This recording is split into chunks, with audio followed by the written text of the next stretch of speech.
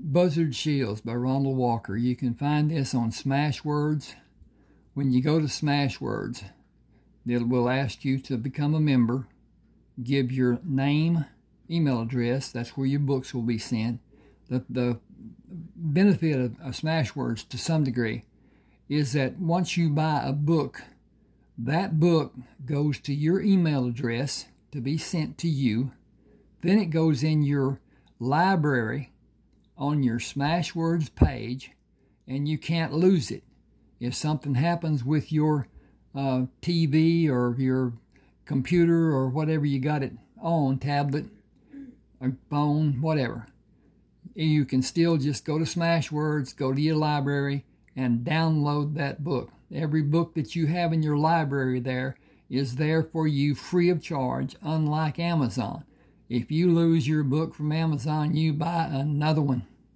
And that's one of those things. You can see the outline of him riding his horse. See the sextant that they did the locations and whatever. The big old gold mine. That's representation, because they did not do a mine like that. They did hand in eastern Alaska. That's more or less portrayed in the bottom here with the mountains. But he and his nephew started. His nephew had a bush plane that he used, and he also had a mail route that he ran with that plane. And they had time, and they went gold mining, and they found it in abundance. It was not a matter of just picking up a few pans of dirt and whatever and panning for gold. They had a lot of gold, and it was in veins. Buzzard was, they called him Unc at that time instead of Buzzard, and he was adept at finding mother lodes and veins and what you want to call it, because that gold had to come from somewhere. All the creeks and rivers and whatever, it didn't just float down the river. It was torn out, some of it probably. You know, the valleys that are mostly were taken out by the ice flows.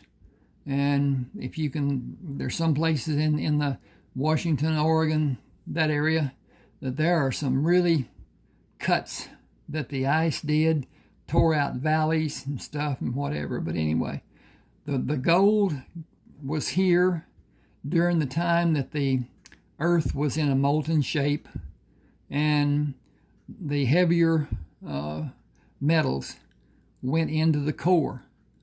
And when the volcanoes erupted and whatever, that came out in the flow, came out in the mountain building, came out, and it was available to everybody.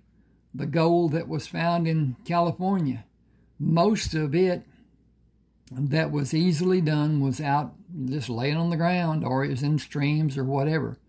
The major portions of it was in quartz. It was not the refined gold that you see and whatever, and it took a lot of mining to do it.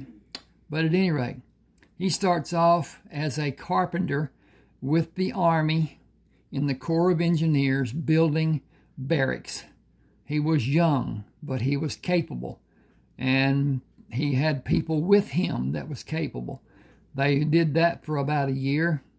Then he was asked to go and head the survey team that did a survey across the 4 states, New Mexico, Arizona, Utah, and Colorado, the 4-state area. There's only one place in our country that there are 4 states that border each other, and that's those 4 states. At any rate, he did that, then went up to Alaska, met with his nephew, who is actually older than him, and they mined gold. You can find this on Smashwords, and they're $6.99 a piece. I like them. Of course, I wrote them, but they are stories that I wanted to read that I hadn't found. and they're mostly about a person's life and what he did and his likes and whatever. I won't even talk about America or whatever. But at any rate, subscribe to my channel. It helps me to grow. It'll help me to grow too. YouTube likes the likes, and it's not much to do. Just click a button, and if you want to comment, I'd love to hear from you. I'd love to hear what you want to see, what you want to read. And these 30 books on Smashwords are different genres, and some of them are adult reading. The Buzzard Shields South is not. And anyway, go look at them. See what you think. Smashwords has over 10 million books published. They are honest with us, unlike some of the others. And they are, to me, honest in what they do.